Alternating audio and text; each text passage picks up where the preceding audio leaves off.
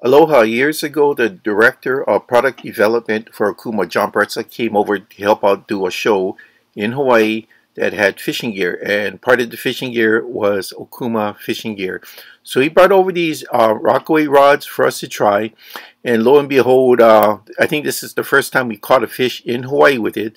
So he was there and he helped and took pictures, and it turned out to be a good show. So here we go. Thanks.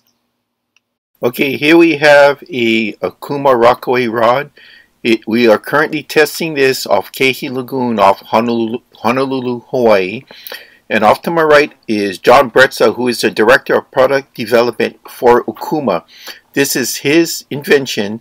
So right now, you can see the white float is coming in, and it has a papi'o, which is a jack trevally at the end. So he's going to come over to assist me, and here he comes now.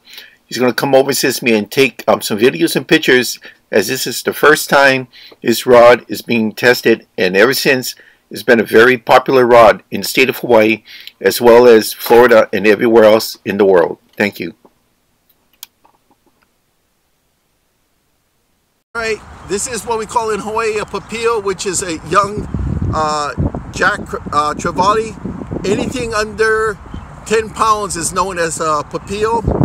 And he hit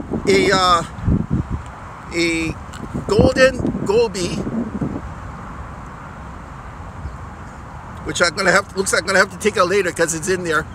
But that's what he looks like, and he's grunting at me right now, so he's not too happy.